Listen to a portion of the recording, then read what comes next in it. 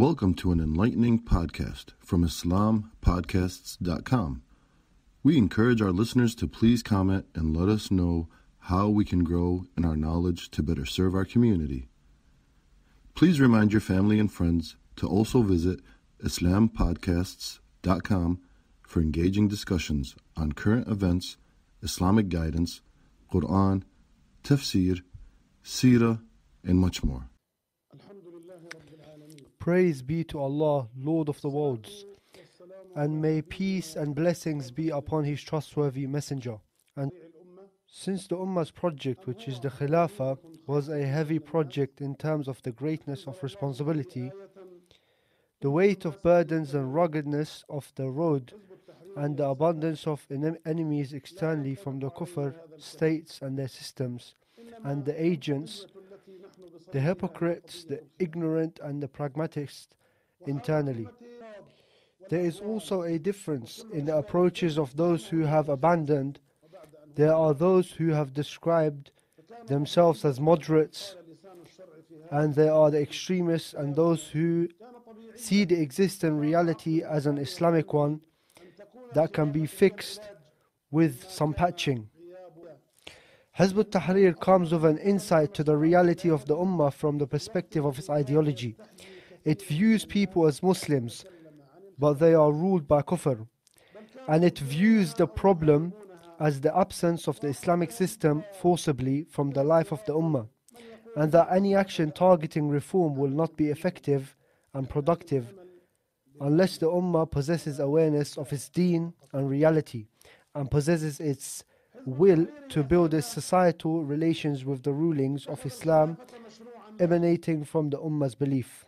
Therefore, the party set out to carry this understanding in the Ummah and work to raise awareness in the Ummah so that it takes Islam as its ideology, and to work with the party to establish it in the realities of life. So the puppet rulers confronted it with torture, persecution, restriction of its livelihood, imprisonment, and sometimes murder. By Allah's grace, the party remained steadfast and did not change or alter. It remained patient, seeking the reward of its members from Allah and the Lord of the worlds. Following the method of the Messenger of Allah ﷺ in change by adhering to its method to build a believing, aware group that sets out to interact with society, to strike the ideas and systems that are prevalent and to replace them with Islam.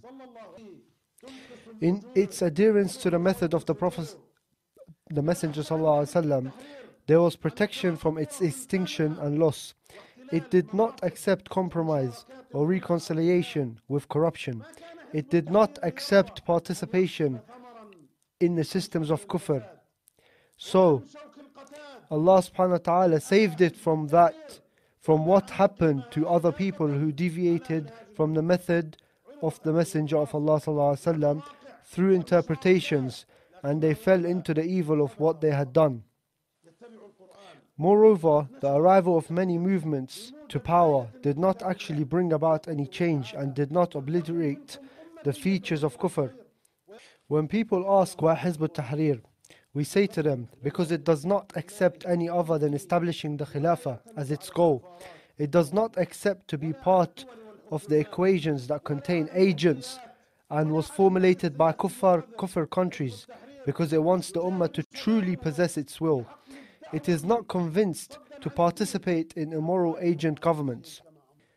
It is firm on its method of seeking truth and innocence from the abomination of falsehood, and standing in the face of the Ummah's enemies to remove from Islam the negligence, fluidity and dissolution, and the exaggeration of the arrogant people. It does not accept a ruling that does not emanate from the light of Sharia. It does not fall for the illusion of honor while it is under the shade of humiliation. And because Hizb ut-Tahrir does not divide the Ummah, it does not see that it is the Islamic group, and whoever left it is in hell. Because of this, our choice was Hizb ut-Tahrir. the leader that does not lie to its people. So stand with us and work for the Islamic State, as it is the source of our glory and the pleasure of our Lord, and our path to jihad and liberation of the land. Thank you for listening to this podcast. Podcasts on current events, Islamic guidance, Quran tafsir, and seerah are available at islampodcasts.com, as well as on iTunes. Rate, review, and comment, and let us know how we can grow in our knowledge to better serve our community. Please subscribe, share, and tell a friend about islampodcasts.com.